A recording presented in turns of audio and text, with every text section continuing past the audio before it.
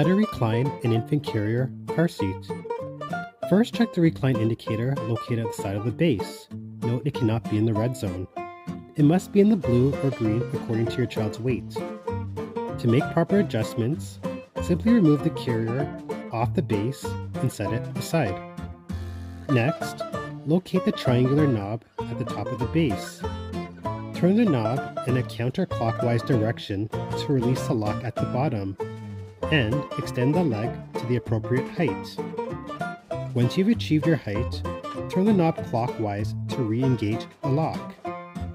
Now, you can go ahead and reinstall the base, and you're done.